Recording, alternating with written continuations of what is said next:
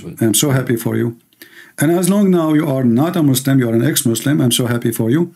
Let me invite you to believe in the Messiah, our Lord and our Savior. I don't want you to be an atheist, and you should not be an atheist.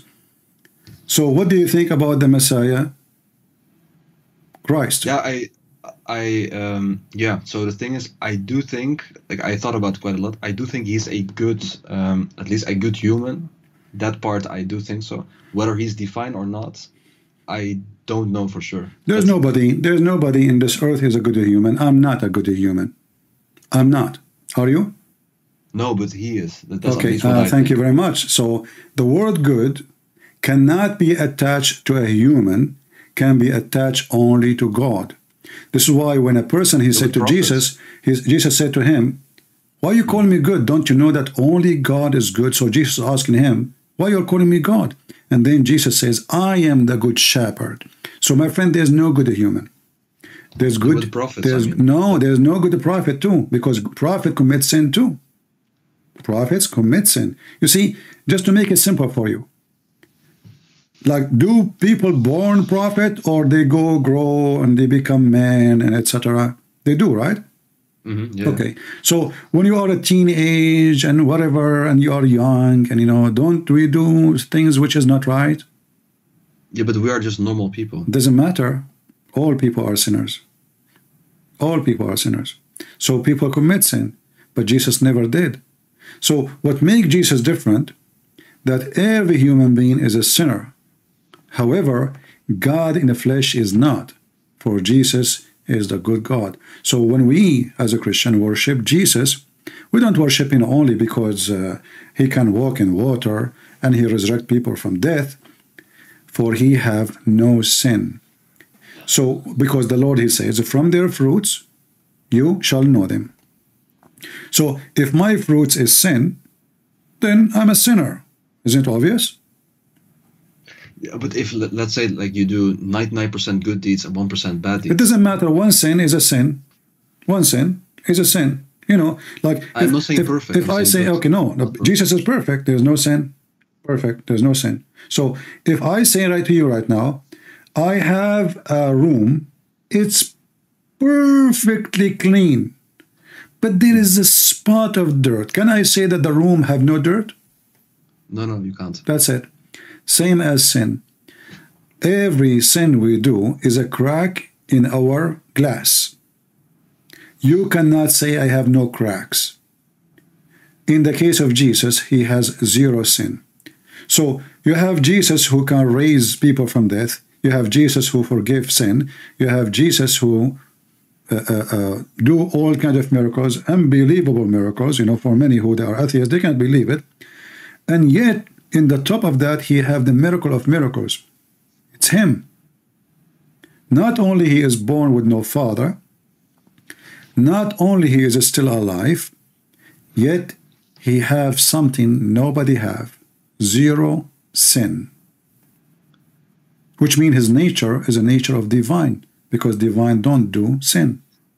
It's against his nature, not because he cannot, but it's against his nature. It's saying, like, can the holy become dirty? No, you cannot. Because simply, not because he cannot, but because it is his nature to be holy. So no dirt can affect him. Like, the Muslim, when they say, you cannot take the Quran to the bathroom. Haram, haram. Okay, why? Yeah. Because, okay, is Allah in the bathroom? They will say no. Okay, who's in the bathroom? Shaitan. Which is very funny and very childish to believe in such a thing. All of us, we knew that if you have a swamp, and the swamp is a very dirty water, and then this swamp is exposed to the sun, slowly, the sun will destroy every single bacteria in the swamp, correct? Yeah. So the sun is going inside the water, but yet the sun is not getting dirty. I see, yeah. That is how Jesus is. He go through this earth, which is full of sin. That's why he said, I am the light of this world. But this light, which penetrated through us, which we full of sin, which is dirt, but that light will not be getting dirt. For the light of God never be affected by a sin of man. But So just another question. If we look at, for example, in Judaism, like just an older Abrahamic faith, there isn't a concept of multiple person in one God, so to say. no, that's I, false. From the first book of Genesis open, it says God and His Spirit. And then you will find in Genesis how God He appeared to Abraham. Appear as what? Three men. The Lord Himself, He came to Abraham as a three men, and then Jesus said, "Before Abraham I am." So we have tons of stories, tons of verses from the Old Testament proving that God the Father, God the Son, God the Holy Spirit. God is a man too, not only just God as the Father, God as a man. So when when Abraham, he saw the Father, he saw God, and God, He came to him in the form of a three. God came to him, like why He chose a three? I mean, yeah, why not four? Why not five? Why not six? So always in the Bible, the numbers mean something. They are not. It's like just for it's a fiction movie. Numbers have to be connected with God message. So when God He came to Abraham, and Abraham He bowed down to worship God. God who came to Abraham was a man, in the form of a man, and He called Him Lord. And the Lord He promised Abraham and his wife to have a son. And Jesus says, "Before Abraham I am." When the Jews, they said to Him, "What are you talking about? You're not even 50 years old. Yet you claim that you before Abraham."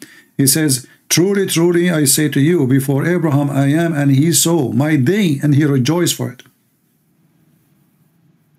So, yeah, and at the same time, like you will see a Muslim speaking about the monotheism, he think he have something powerful.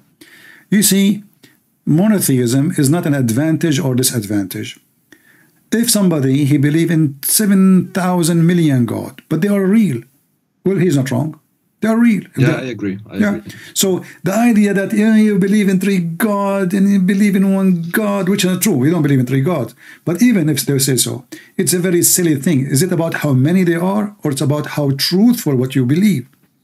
Yeah. So if I refuse the 35 million gods of the Hindus, it's not because the number is funny. It's because the belief is funny. But if they are 35 million God, then what they can do about it? It's me who decide how many God there are. So if the God of Muslim, he says, "I am 5 gods," can the Muslim laugh at it? No. Suddenly the monotheism, they will not be monotheism. Just because Muhammad says so they follow.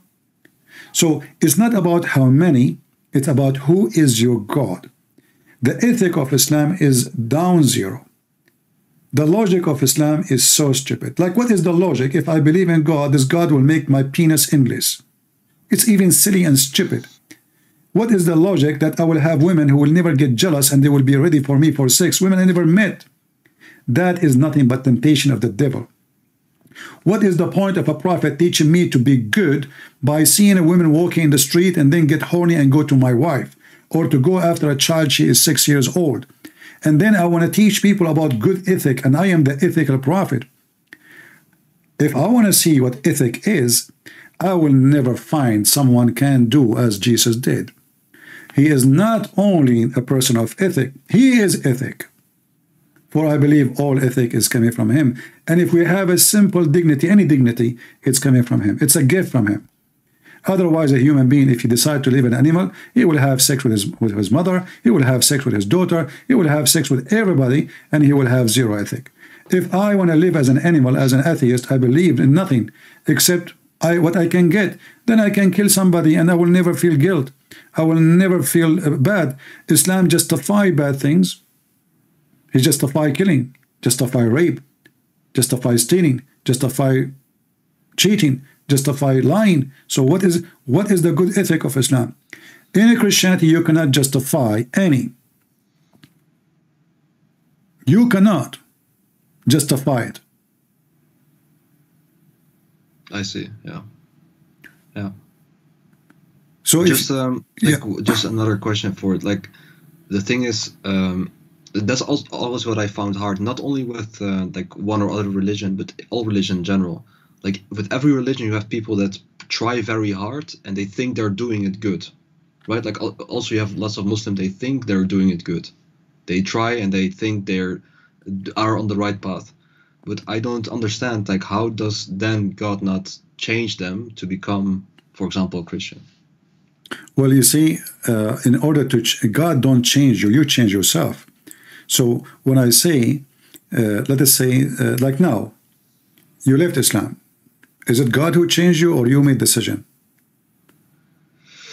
Maybe both. No, I have to say it's you. I will tell you why. Because God, He is not the one who is going to take you against your will. For if He did, that will not be free will. Then you have no blessing of what happened to you. So God, He changed man after they believe in Him, not before.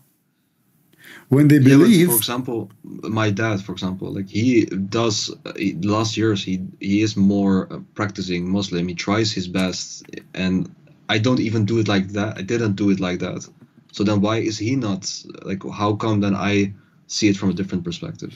Like, he did it better than your I. father, he don't know what he's believing, so he's just doing rituals. So what he do? You think he's doing good? He pray 5 times a day? What does this have to do with being good? Well, it's because then he thinks God's want that. Okay, no, hold on. But your prophet, your dad, he knew that he can lie to his wife, your mother? He knew. Okay. How am I being a good man, following the teaching of Allah, and I'm lying to my wife? How that is a blessing? If he thinks that the religion is good, I mean, from that. So what you are saying, that I fool myself thinking that what I'm doing, which is wrong, is good, and that make me feel I'm doing good, but this is still bad. It doesn't matter what you feel. So if I go and rob a bank, I can justify it. I can say this is not the money of the people. Those are big companies. They own billions. So the people will get their money anyway. I can justify it, but you know and I know that this is nothing but a theft. It's a crime, correct? Yeah. Okay. So if I do follow Allah, doesn't justify me or make me look better. In fact, it look me more guilty, because I am following blindly without checking which God He gave me. Even if you as a Muslim, God gave you. You feel when you kill somebody, when the blood comes from the person, you know it's wrong, it's disgusting, it's ugly, So we have that in our heart. But Islam do its best to kill it. Islam, it killed the human person inside you. Christ resurrect you as a human. Islam killed the humanity. Christ resurrected humanity. There's a huge difference. When those Hamas, they go and kidnap children, 8-month-old, and rape a girl, she is not even 6 years old, and then they bring a woman, she is not even almost 100 years old, all of this for political gain and military gain. Where was the ethic? What about you go and you fight the prisoner, the Israeli, and even if you want to take a prisoner of war, if this is what you want to do in 2023, then why you are crying if they come and take all of you together as slaves? If you do that, they can do that to you. If you go and rape women, they should come and go and rape women for you. So if Muslims believe in Islam, then they should believe that what we do to others is going to be done to us. Muslims are supremacists. They believe that they are superior and they have the right to rape everybody.